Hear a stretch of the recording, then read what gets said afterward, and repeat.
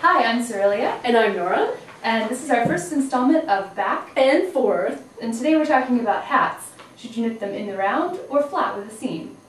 I tend to write them flat and people make fun of me. Cerilia makes fun of me. Ravelers make fun of me. One woman said that this was totally ridiculous.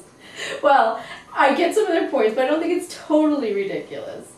So why would you use straight needles instead of circulars or double pointeds? Well, some people just don't like double pointed needles. So that's like a major reason. And I don't love them, but you know, I use them when I have to.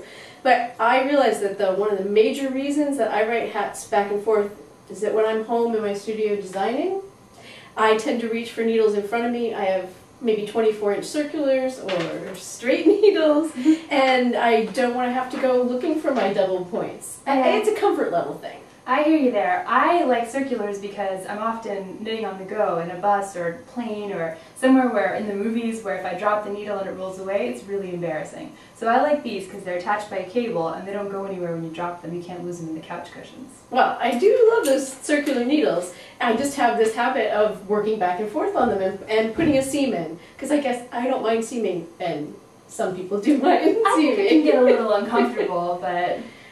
And you have to wear it in the back if you have a seam, so that's a little This is true. You know, it is true. Sometimes I like to weave in ends in that seam. That's true. So that's a good excuse. I also sometimes use the excuse that some of the familiar stitches to us, like blackberry stitches and cables, and you can just use that chart as is. You don't have to translate it at all. Don't have to worry about, like with lace, what the decreases look like on another row. Or, so sometimes it's just easier to translate that way. That's true. I think color work is much easier in the round because you always have the right side facing you because you're knitting in a spiral. So you're basically always working from the right side and you just read your chart from right to left. You don't have to go backwards when you do the purl the wrong side row. Okay. I like that. Totally got a point there, because besides that, it's really hard to see what you're doing on the wrong side row of a color work.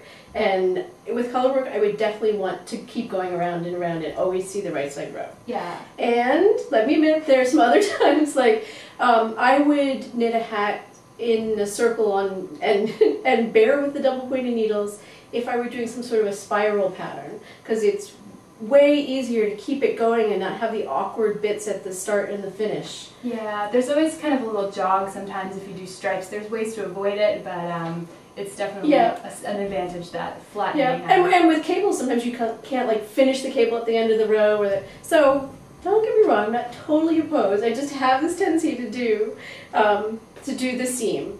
So there are ways, if you like to do a seam and your pattern is circular, you can just put an extra stitch on each end, remembering that's going to be in the seam, and look at your pattern stitch and make sure that your wrong side rows were either plain and you don't have to worry about them, or do a little translation. Right. So I don't think we have a clear winner here. Basically, your point is that there's lots of ways to knit everything, and you should do what works for you, right? Yep, you should do what you're comfortable with. So we want to know what you think. If you go to our website and check out the KnitBits archives, there'll be a poll in KnitBits 322. Right. Bye!